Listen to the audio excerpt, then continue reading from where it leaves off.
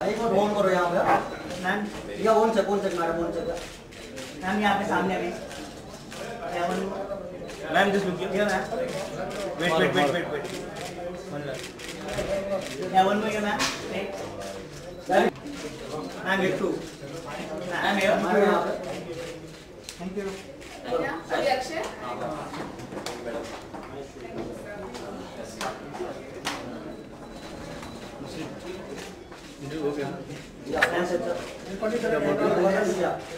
या सर अभी सर यहाँ पे दूसरा नंबर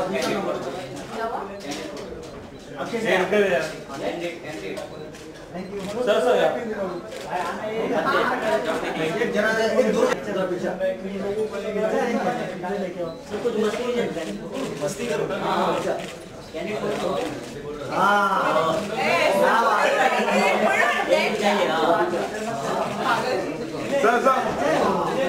अच्छा था मैडम को नहीं चाहिए। मैडम आपको कुछ करो।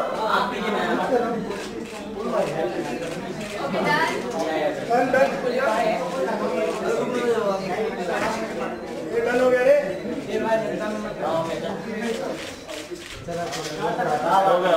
बहुत बढ़िया। चलो बहुत बढ़िया।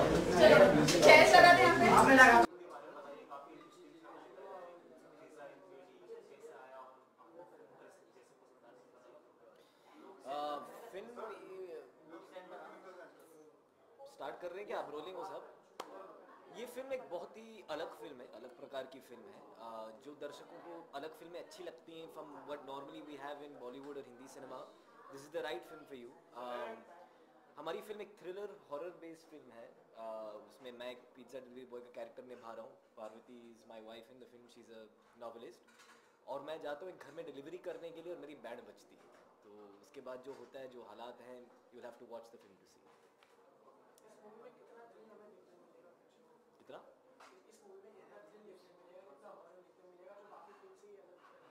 कितना थ्रिल मिलेगा? ये थ्रिलर फिल्म है तो लाजमी है कि थ्रिल तो मिलेगा। Horror is a part of the story, not completely the entire story. It's more of a suspenseful thriller. Ji, I think जो इस फिल्म को बाकी सारे थ्रिलर फिल्म से अलग करती है वो उसका 3D एस्पेक्ट है। और जब भी हम 3D फिल्म देखने जाते हैं तो हमारी एक्सपेक्टेशन होती है कि हम उसको अच्छी तरह से एंजॉय कर पाएँ। एंड पिज़्ज़ा शूट करते वक्त भी हम सबका यही इंटेंशन रहा है।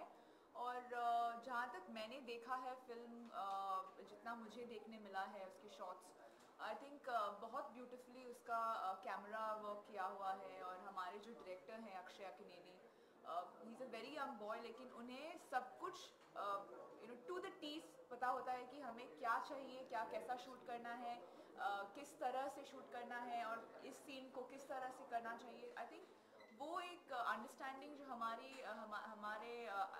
डायरेक्टर और कैमरामैन में जो रही है वो आई थिंक कमेंडेबल है। एंड वो आपको ज़रूर पिक्चर में देखने मिलेगी। और वही जो उनकी जो केमिस्ट्री है कैमरामैन और डायरेक्टर की, वो आपको हर एक फिल्म से हटाकर पिज़्ज़ा को और एक हॉरर फिल्म के लिए बहुत ही महत्वपूर्ण होता है।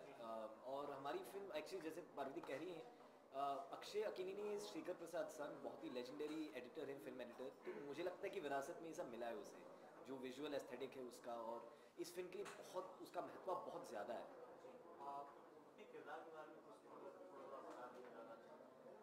जब मुझे ये फिल्म का ऑफ़र आया और जब मुझे कहा गया कि मैं एक हॉरर स्टोरी नॉवेलिस्ट का रोल प्ले करने वाली हूँ, तो मुझे काफ़ी एक्साइटमेंट थी। क्योंकि मुझे हॉरर फिल्म्स देखना बहुत पसंद है। और ये सब जो ओकल्ट साइंसेस हैं, भूत प्रेत, इस सब में मुझे बहुत इंटरेस्ट है। तो मुझे लगा कि शायद अगर मैं फिल्म शूट करने आऊँ ऐसा एक सस्पेंस थ्रिलर जिसमें एक हॉरर एक कंटेंट है, तो शायद कुछ मुझे एक्सपीरियंस करने को मिलेगा। But then through out the process मैंने बहुत कुछ टेक्निकलिटीज़ जानी है इस फिल्म की। और जैसे मैंने कहा कि 3D हमारे फिल्म का एक बहुत महत्वपूर्ण एस्पेक्ट है, तो मैंने देखा कि 3D कैमरास में शूट करना कितना अलग होता है एक नॉर्मल कैमरा में शूट करने से। तो वो मेरे लिए एक एक बहुत ही नया अनुभव था और मेरा जो किरदार है वो एक बहुत ही स्ट्रॉन्ग, बहुत ही बहुत ही हेड स्ट्रॉन्ग लड़की का है जो जो जानती है कि उसे क्या चाहिए लाइफ में। Basically Parvati in real life is also that way. हाँ, मैं रियल लाइफ में भी ऐसी बिल्कुल ढीठ है। बिल्कुल ढीठ हूँ और इन द फिल्म ऑल्सो ये देखने मिलेगा कि मैं इतनी इन्वॉल्व हूँ मेरे काम में कि ये डर जाते हैं कि घर में क्या बना रखा है। फट्टू, मतलब पूरी तरह से फट्टू। पर एक ग्रे एलिमेंट हम सब में होता है, हर बुरे इंसान में, हर एक अच्छे इंसान में। मैं ये नहीं कहूँगी कि कोई ब्लैक एंड वाइट होता है दुनिया में, सबके लाइफ में कुछ अच्छा बुरा एक मिक्स होता ही है। अगर आपने टीजर देखा है तो शायद आपने ये भी नोटिस किया कि मैं भी थोड़ा सा ग्रे हूँ, तो हर एक, जैसे पार्वती कह रही है, हर एक मतलब इंसान में वो चीज़ है, not everybody is black and white. कितना डिफरेंट बनाता है खासकर ये हॉरर फिल्म है और जो पहले भी हॉरर फिल्म बनी हुई थी, कितना डिफरेंट करते हैं। यार मैं ये कहूँगा कि अलग फिल्में जो बॉलीवुड में बनी अब तक, उनका हॉरर एलिमेंट एक पूरी तरह से हॉरर फिल्में रह चुकी हैं। This is the first, I think आपने एरोटिका थ्रिलर देखा है, आई थिंक आपने एरोटिका हॉरर देखा है, this is a horror thriller. तो इसमें सस्पेंस और थ्रिलर का काफ़ी मिश्रण है, मतलब it's not straight out horror is an element in the film. या horror is an element in the suspense thriller है आउट एंड आउट। Yeah. तो शुरुआत से एंड तक आप ये सोचेंगे कि क्या हो रहा है, क्या हो रहा है, क्या हो रहा है, क्या हो रहा है, उस तरह की फिल्म।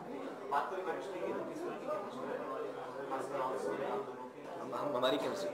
हमारी केमिस्ट्री सेट पे कुछ याद आ रहा हो कुछ ऐसा?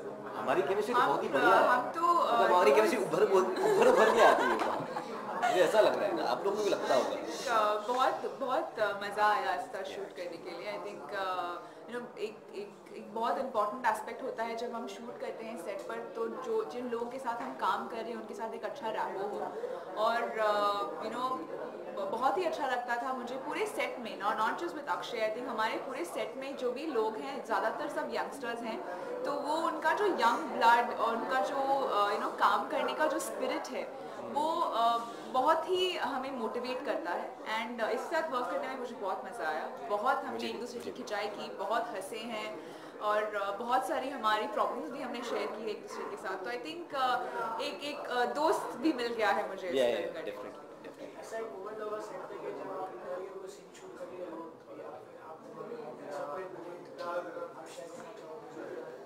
पार्वती के साथ एक कुछ हुआ था फर्स्ट डे ऑफ शूट पे, जब हम लोग पिज़्ज़ा पार्लर में शूट कर रहे थे एंड हमारे जो डायरेक्टर साहब हैं वो बता रहे थे कि ये सीन शूट होने वाला है नेक्स्ट। और मैंने कहा कि हाँ ठीक है, और किसी ने मुझे पीछे से आवाज़ दी, मैंने टर्न किया, मैंने 2 स्टेप आगे लिया और मैं जहाँ पे खड़ी थी वहाँ पर ऊपर से जो बल्ब लटका हुआ था वो सीधे उसी स्पॉट में गिरा जहाँ पर मैं खड़ी थी। तो आई थिंक वो एक बहुत ही एक फ्रीकी इंसिडेंट था, पर वो मैं टेक्निकल एरर समझूंगी। और एक मुझे याद है जब पहली बार हॉन्टेड हाउस में हमने एंट्री की थी तो पूरी टीम थी, मतलब डीओपी, डायरेक्टर, मैं, और जब कादर निकल के आए वहाँ से, मतलब इतना डर लगा, सब घबरा के भाग गए मतलब दूसरे साइड पे, क्योंकि आई थिंक 5 और 6 bat just flu out of the house. तो आई थिंक वो एक अच्छा ओमेन था फिल्म के लिए।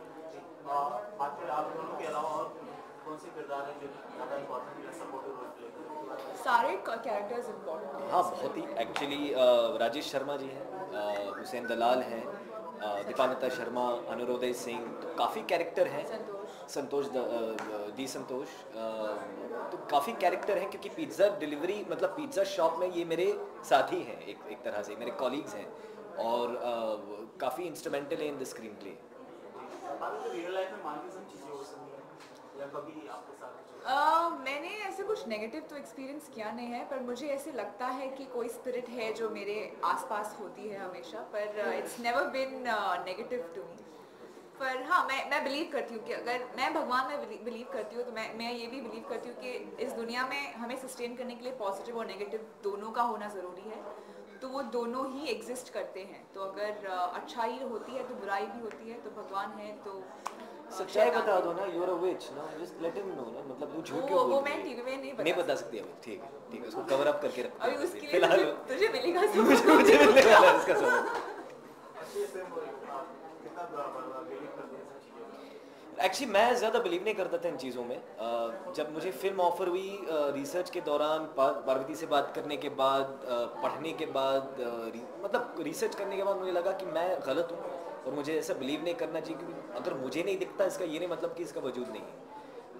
तो मैं धीरे धीरे as the film went on मैं डेफिनेटली अब बिलीव करता हूँ. मुझे ये नहीं पता कि एग्जैक्टली क्या है, लेकिन आई डेफिनेटली थिंक कि भूत प्रेत का कुछ वजूद तो है डेफिनेटली. कुछ म्यूजिक के बारे में बता दीजिए. एक्चुअली हमारी फिल्म मतलब यूजुअली इस तरह की फिल्म है ना, music you don't even imagine कि इसका साउंड ट्रैक आएगा या एक एल्बम रहेगा म्यूजिक का, लेकिन हमारा है एंड वेरी इक्लेक्टिक एल्बम. अलग अलग तरह के गाने हैं. There is one track called Gimme Pizza which is my personal favorite. It's very quirky, very different और हमारी फिल्म को काफ़ी वो शोभा देता है. मेरा फेवरेट है तुम चल दिए, जो एक मेलोडियस सैड सॉन्ग है, लेकिन मुझे रोमांटिक जॉनर के जो भी सॉन्ग्स है, हैप्पी सैड, बहुत पसंद है. एंड हमारी फिल्म में वो सॉन्ग है एंड उसका जो दोनों वर्जन है, रिप्राइज और जो ओरिजिनल ट्रैक, आई थिंक मुझे दोनों भी इक्वली ही पसंद है. एक्चुअली गिमी पिज्ज़ा का म्यूजिक वीडियो आने वाला है. सो couple of days, I think 4 जुलाई को रिलीज है. We shot that separately last week. जो भागने के बोझ के डायरेक्टर थे Sajid Sheikh, he has directed it. Same space, तो he was perfect for the song, perfect for the visuals. और मैं काफ़ी एक्साइटेड हूँ. आप लोगों का फीडबैक मिलेगा तो वी आर एक्साइटेड बिकॉज वो भी एक ऐसे ही जॉनर में हमने बनाने की कोशिश की है, जैसे कि वो कल्ट गाना जैसा है, इमोशनल अत्याचार या डीके बोस, तो उसी जॉनर का काइंड ऑफ सॉन्ग हमने शूट किया है. आपको कितनी एक्सपेक्टेशन है इस फिल्म से? एक्सपेक्टेशन यार, एक्सपेक्टेशन तो बहुत है. ये चलेगी और दौड़ के चलेगी क्या होगी बात.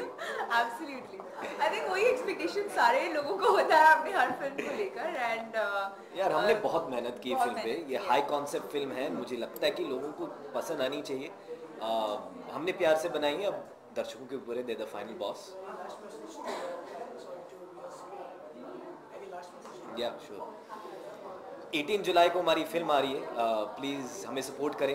एक बहुत अच्छी फिल्म है, बहुत अलग फिल्म है. And this is the kind of cinema we should all support and give more chances to, I think. So please come out and watch.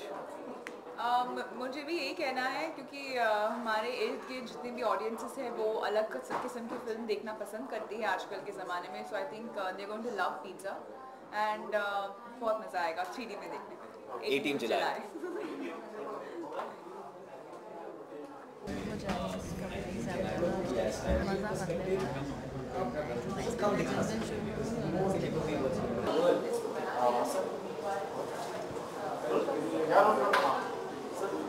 बताना चाहिए कि पिज़्ज़ा 3D के बारे में कैसे जहन में आया कि मुझे इस तरह की फिल्में बनानी है.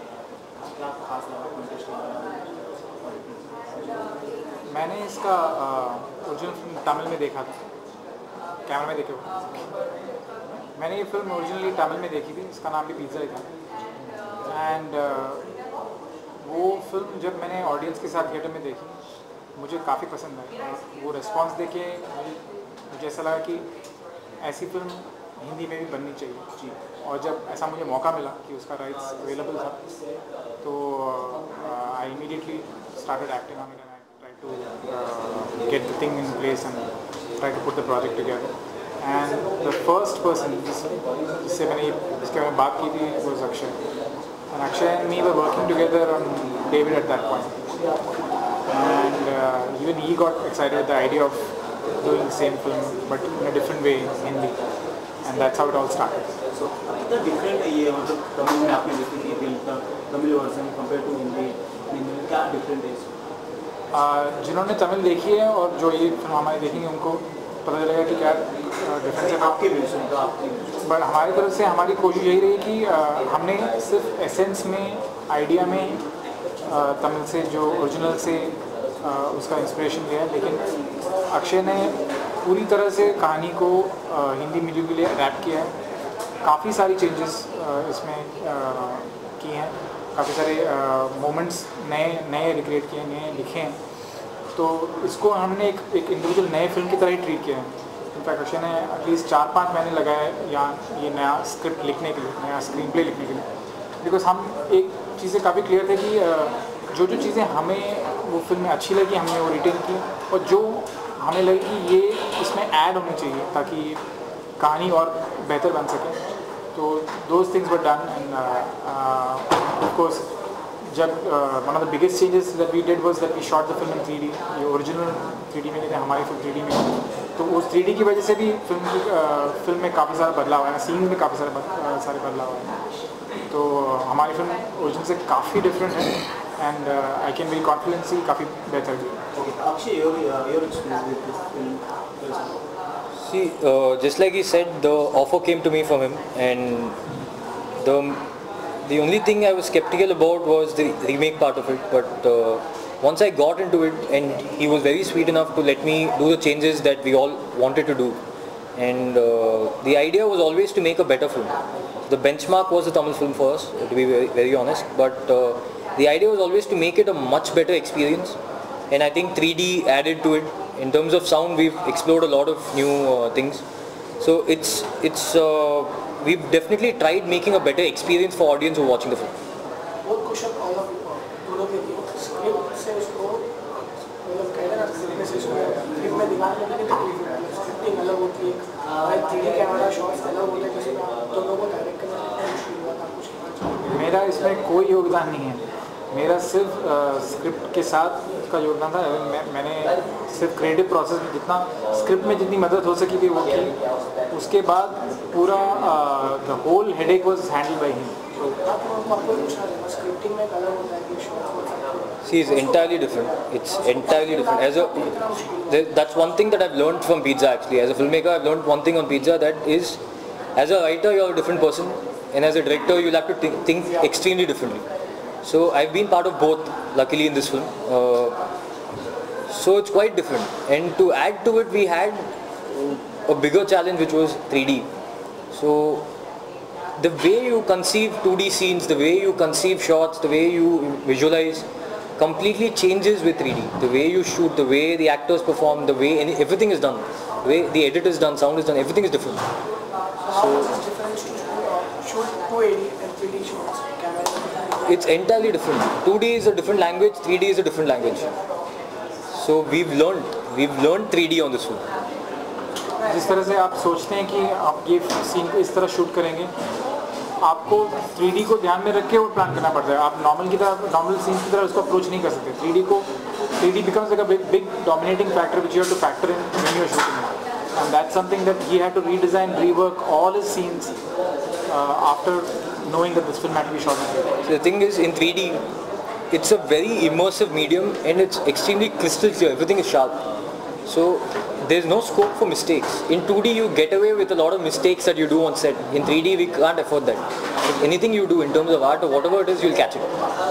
So everything had to be pre-planned and conceived. Certain situations where we had to change the script to accommodate that shot.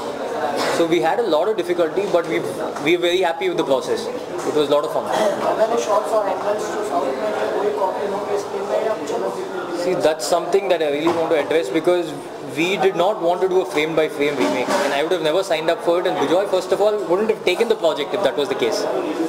That's not the school of thought that we are all from. We wanted to make a good film. And जैसे शुरुआत में कहा कि हमने सिर्फ essence में, idea में original से इंस्पायर होकर स्क्रिप्ट लिखा, लेकिन be it the shot taking, be it the way the script was approached, be it the entire thing that was put together, is completely different from the original. It's a different adaptation. It's an adaptation. And that was a conscious choice that we made, that we do not want to do a frame-by-frame remake of that film. That was never the idea. So the idea is to make the experience better. So how do we do it? That was the first thing he asked me actually.